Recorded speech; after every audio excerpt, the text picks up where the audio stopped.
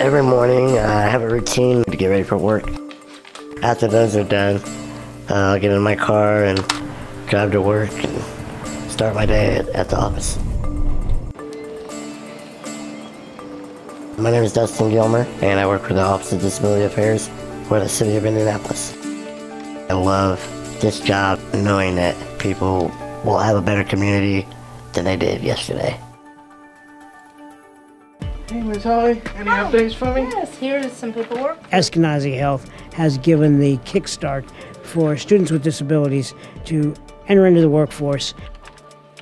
Our job is to say, can you give our students a chance in this opportunity? That works here at Eskenazi. In each department, in each area, we carry that philosophy forward to other employers.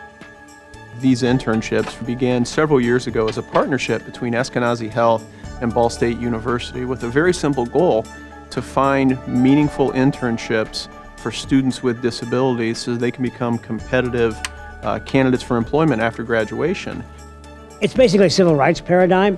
When people have been not allowed to participate in gaining that equitable economic stature, America has always stepped forward and tried to break down those barriers, race, gender, etc., to get them to be better placed in American society. People with disabilities had not had that opportunity.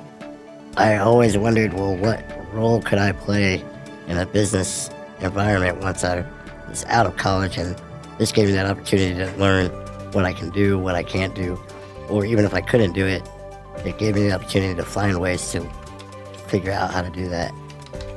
You're not stuffing envelopes. You're not going to get coffee for office workers. You're doing really meaningful work that is changing lives.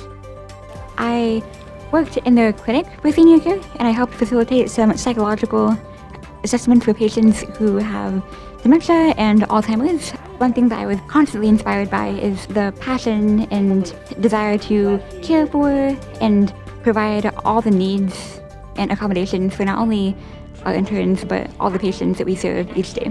The culture is definitely the best part of Eskenazi and the program.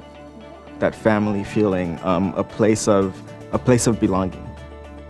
I think Eskenazi has a lot to offer in showing other communities. The model is one that can be easily replicated, connecting college students with disabilities and employers.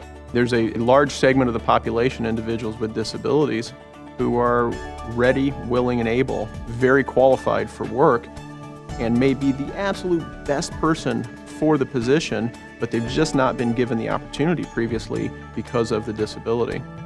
The hope is we look around someday and see rooms where people with disabilities are as integrated in that setting as the rest of America. Without this job, I wouldn't be living on my own, taking my own self to work. In order to have that opportunity, that means a lot to me.